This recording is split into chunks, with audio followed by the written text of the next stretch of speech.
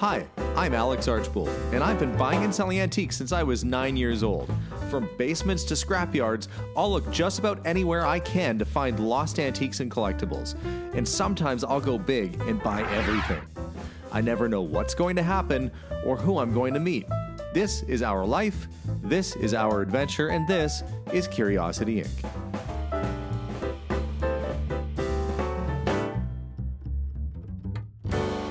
Hi guys, and welcome back to another episode of me going through a bunch of stuff. Seems to be my life this month. But I'm finding all kinds of neat things. This has been a treasure trove of antiques and collectibles. It was an estate that I'd purchased. There's been all sorts of brand new in the box toys. There's been Roy Rogers stuff. I don't know. Every time I go through a box, I find something really, really cool. And today's gonna be one of those episodes when we continue to go through boxes, do some discovery, and see what's inside these estate collection. Where am I going with this? This collection of estate artifacts. Anyways, less talk, less chatter, more pitter patter. All right, and back to the opening of boxes. And look, Dukes of Hazzard stuff. LCD quartz watch, Dukes of Hazzard. And it looks like, yeah, it's got the outer box, and is it in it? Indeed it is, a brand new 1981 Dukes of Hazzard wristwatch, digital wristwatch. Can't be a whole lot of those kicking around. I'm sure there's a lot of Dukes of Hazzard collectors that would love to have that sitting on their shelf with their display. And on top of it, there's even a little Dukes of Hazzard metal car in here too, put out by Ertl about 20 years ago or so. Lots of fans of that show. I used to like watching that show when I was a kid. Dukes. Okay, so aside from the Dukes of Hazzard stuff, we've also got the 1960s 007 card game. And it's like new, it's still factory sealed. So brand new, never used James Bond card game. That's the Sesame Street playset. We'll get to that in a second. We'll see if that's actually what's in there. Sears CompuBowl.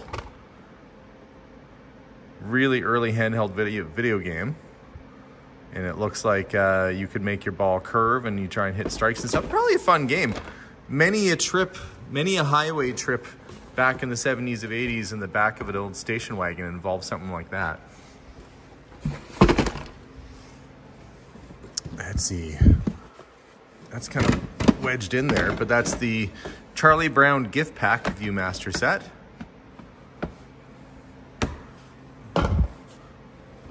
And another one of these Dick Tracy, found one of these before, brand new Dick Tracy Viewmaster set with the box. Here's a couple of older items. Really nice Zorro Aladdin thermos.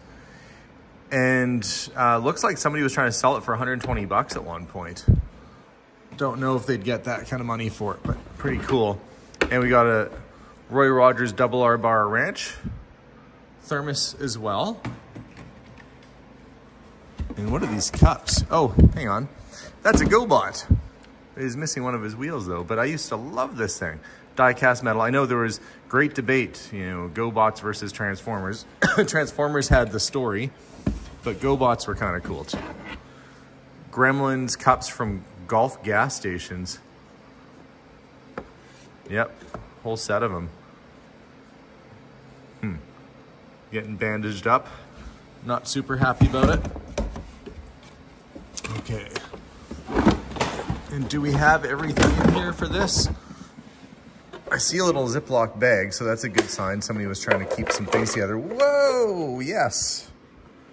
We've got the furniture and the street lamp and the little mail, the little Santa garbage truck. And we've got the figures, big bird with its bird nest. Looks like it's pretty well all there. Neat. Here we go, a nice tin plate, 1950s kind of era. West German made, yeah, that'd be 50s for sure. Walt Disney Donald Duck clock, and I heard it ticking away earlier there. And it looks like that bell would just go at a moment's notice if I move it to the right position. But that'll wake you up in the morning. the old school alarm clock. If this was actually a Donald Duck show, he'd probably hit it with a hammer or something. A neat little item. Okay, it's wound up, it's ticking away, and let's see if that alarm still works on this. Yep. That'd wake you up. Well, this bin's labeled Castle Grayskull, and inside we find, yep, Castle Grayskull, but it looks like it's got its accessories, little bits and pieces that go with it. Of course, He-Man stuff, super popular right now. That'll be a good auction item right there. Could bring somewhere north of $100 just for that one item alone. We shall see. Yeah, get back into the boxes here. Antique Games, Paper Dolls, Captain Kangaroo. Okay, well, there's an old guy. I wouldn't say that's antique because we had one of these sitting around when I was a kid. I think my mom still has it, actually. That's the thing. The point of the game is to try and end up with, excuse me, just one piece in the center. So you have to kind of hop, skip, and jump, and every time you jump over one. Do you guys ever play this? Am I just talking crazy? So a move could be like that space would move over to that one, and then that one comes out. And you have to do that all the way around until you're left with just one in the center. It's actually kind of fun, I guess. Memories. But, high Q game aside, check this out. I'm going to zoom out a little bit for you. It is Wyandotte Toys, made in USA. Mechanical shooting game, and look. How cool is that? The concept here is that you wind it up. I don't want to wind it just yet because I think there's some stuff stuck down on the track there. Maybe I can clear that off and see if this thing actually works. But there's these little birds and stuff that kind of move along. And the goal is, of course, to try and shoot them with your target gun, which is right there, and blast the little guys away. And then you can hit these targets too as they go with your darts. Really heavy piece. I got to say, having this sit on my lap here, it actually weighs a fair bit. Good old American-made steel. We'll see if it still works. Okay, well, mechanically it's working. The problem with it is the little, I'm going to turn it off. The little elastic band is just a little bit stretched. So for it to work properly, you'd probably have to have a new band put on there. But otherwise, it's working great. It's in near perfect shape. Probably because it's been in its box since almost brand new. And what a nifty little piece this is. I love stuff like this. I love mechanical stuff. It's very, very fun, very, very cool. And look, I figured out what this thing is. This strutting My Fair Dancer. Well, I had one of these earlier and I couldn't figure out what it was for because it was missing its arms and head. But there's a little doll head that squishes on top. This had one of those brand new in the box. Again, early 50s sort of toy made in Japan. And gosh, here's a rare piece. The Walt Disney Uncle Remus game, which is essentially like a sort of pinball machine with Uncle Remus and the characters from the Briar Patch in there. But this thing is in brand new condition and, you know, like never been out of this box, new old stock. Found one online that had sold for $268. And I don't think it was in as nice shape as that. Hard to say what this one will sell for, but there's a lot of Disney fans out there, and this is certainly one they're not going to make again. Not going to see a reissue of that coming out anytime soon. A piece of history and really neat collectible. Alrighty, box number whatever this is. 3, 4, something like that. We have a Coca-Cola serving tray. Replicating the 1900s kind of style. We've got another identical one. And let me guess. Oh, that one's a little different. So some Coke trays. Right there. And this is when you get back to the actual old ones. They're more like this shape. That's showing like a 1930s Coke ad, but this probably came out in the 50s. Retro even then. Oh, here's a neat one. Let's see if it's real. This is a Beatles serving tray. Well, good news is, made in Great Britain, that's a good sign. And it has the original sticker right on the back of it too, which is good. Tray should be, the decoration on this tray should give a reasonable life since it is protected by cleared hard varnish oven baked. So if you're worried about it, and look, you can see the girl who owned it, Melanie. This was hers at one time. So there's an original 1960s Beatles tray. They had so much merchandise out there and they really didn't benefit from it at all because of the terrible business deal that their manager had struck. Poor guy, probably contributed to his death, they feel, after losing out on all that revenue. I think he was more upset that the Beatles lost out on the revenue. It is a 1940s Coca-Cola serving tray. Pretty little picture. Is this all serving trays in here? Oh, there's another one. Not that I'm complaining. These are typically worth between, $40 and $50 each, sometimes a little bit more. Oh, look. Another Beatles tray. These are actually worth a little over $100. Sometimes a bit better than that. That one I think would clean up a little bit. It's just dusty. I'll set it aside so I can clean it later. Give it a wipe down before it goes out. Oh, it's a GoBots Zod, enemy robot monster, and it's motorized. So still in its original packaging from the 1980s, GoBots were like the lesser Transformer, you might say. Even though I thought they were. Look, it doesn't really do much. Look, it essentially looks like it's, oh, look, it's on the ground, so it must be a motorized vehicle. Oh, and then it stands up, so it makes it a robot. Some of their other ones are a little bit more interesting. In fact, I quite liked the cars that they did, probably because I'm a car guy, but any of these die-cast metal cars, oh, those were my favorites. And that kind of makes me feel like collecting. Actually, I still have the yellow one here that was sitting there. They're just neat. And they do transform nicely. I gotta find a wheel for it, but I always did like my GoBots, that's true. Okay, clearing out the rest of the box, we've got a Ghostbusters Volkswagen. I thought that windscreen was bent. It actually popped right back up. We got a little Tonka Jeep, a airplane, like a spacey looking airplane piggy bank, battery operated dog, and this, the Game of Nations. Now, if you have not seen this before, you'd be just like me, because I haven't seen one before either. I'm guessing that this is well over 100 years old, based on the graphics and the subject matter, of course. I think, we're looking at a set of these cards that have got to be going back to probably like the early 1900s or possibly late 1800s. No, well, there's a two-wheeled bicycle, so that's got to put it in the... It's funny that this must have been made in Europe. No, it says it was made in New York. It's funny that for Europe, they put like a kid on a bicycle.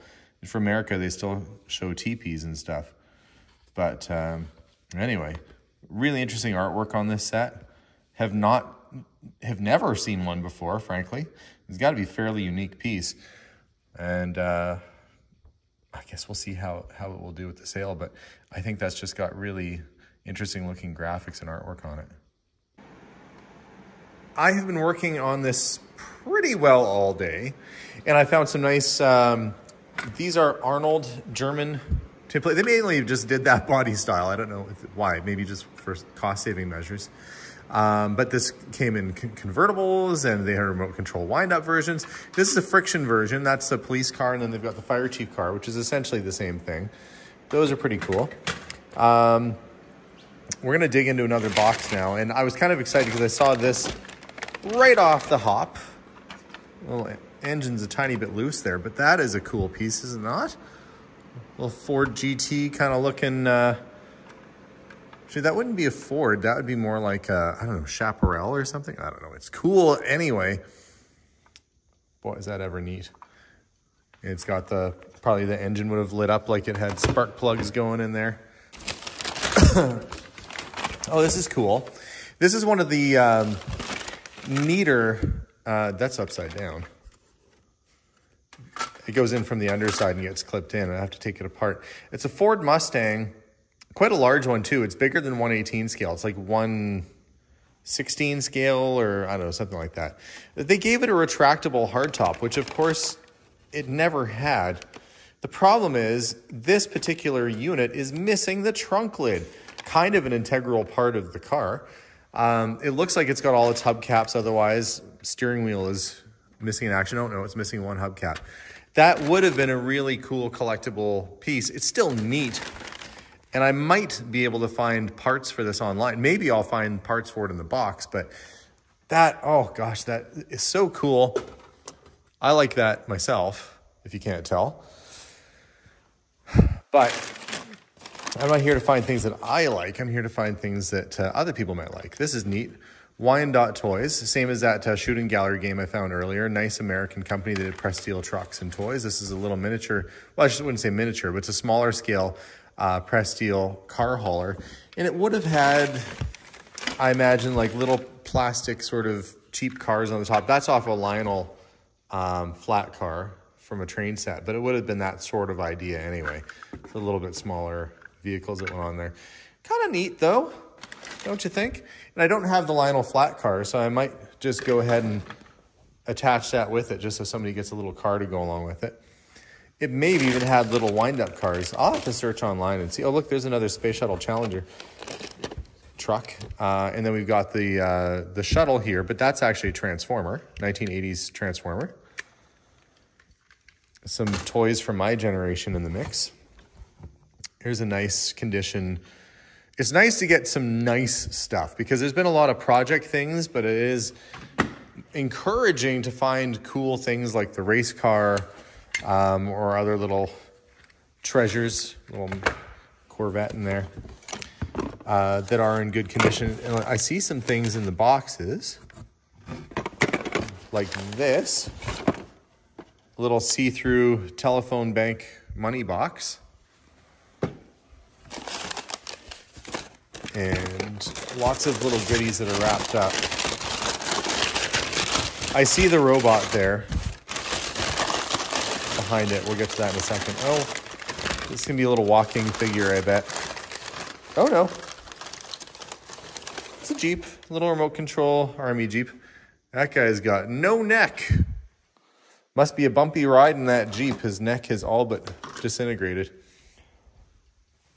And this says it's a funny robot, funny amusement robot. This would be more like probably 1970s or 80s when this came out, made in Hong Kong. You can see the shift from made in Japan to made in Hong Kong after a while. And what do we have here? Twister 427. Price tag on it. Funny car. It's a Chevy 2, which is like a Nova. Let's see. Nope, that's not what's in there though. It's one of those Hubley kit cars. Cool box though. I mean, it is a model, it's a metal model kit that's in there. But I feel like this is the box for that Hubley car. Or close to it. 32 Ford Custom Hubley metal kit. Oh, well, okay. That appears to be, I can't really tell right now if it's complete. I only see 2 wheels. That's not a great sign. But maybe there's parts floating around. Make your own repairs. Don't mind if I do. I'll start by finding the missing wheels for it. Neat little kit. Wheels are probably in that box with that other Hubley kit. Okay, let's see. What do we have here? I really actually don't know what we have here. I'm asking you at home like you might have a clue of what we have here. It is a little tin plate clockwork tractor. Metoy. With the little parking brake on it. And we've got some other, let's see, various little, those aren't terribly old, those jets. Yeah, tin plate friction Corvette. But this is a replica of a 1950s toy. It's still really cool because it is a tin plate friction car. You know, it looks super duper neat. But this would have come out probably in the late 80s, I want to say, mid to late 80s, as a repop of the real deal. But still like it, still think that's pretty cool. Oh, look, another one of these Hubley kits. And another Hubley kit. That one's particularly cool. That's the Indianapolis 500 race car. That's a little bit more interesting, isn't it? Did anybody build it? Or is it still in kit form? It's still there. And I don't know if that's... It looks like hay or something made its way in there. Well, this one has all 4 of its wheels. The body, I can see the engine bits, so that might be a complete kit. Hubcaps. Interesting. I haven't seen this one in its kit form. I've had parts of this car before. I've never had the whole thing. That's pretty neat. And then we've got some catalogs from American Flyer and erector set instructions.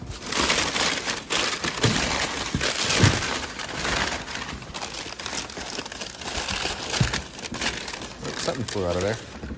A little aircraft carrier. A little tin aircraft carrier. And there's something wrapped up in here too. Oh, it's a sweetheart of a little El Camino. Made in Japan. Really nice shape, actually. It's got a little bit of rust in the back, but friction drive still works on it. Cool. Now I've got to start organizing this mess because I've made a big pile all over the place. It's got to get sorted. This is my sorted stuff, ready to go. This is my unsorted stuff. Right now I've got more unsorted stuff laying around than I should have because I'm running out of table space. And selfishly, I'm kind of keeping some things aside that I think are cool that I will have to emotionally detach from. Because right now I'm like, oh, that's the coolest thing ever. And if I'm not careful, I don't have a lot of shelf space for this type of stuff in my house, so I have to be somewhat cautious, but I do like it a lot. I even like that Mustang too. We'll see. We'll see what cuts the mustard to come into my own collection. Well, that's a pretty good pile for today. I'm gonna come back and film again tomorrow as I sort through the rest of this stuff. And I'm excited to go through some of these other boxes. That'll be next episode when I go through some of this other stuff and see what other treasures await. So thanks for watching another episode of me clearing all this stuff out and doing some discovery in boxes. Again, I hope you like these unboxing videos. It's fun for me. It's also a lot of work, but it's fun. Stay tuned for more episodes, guys. We'll see you all soon. And this is all getting ready for a big auction sale, which will be happening mid-December 2022. Not sure when you guys are watching this, but if you're like, when's this auction? And it's the year 2300 and some reason this video is still up, you'll know. You might have missed it. Anyway, guys, we'll see you soon. And as always, bye for now.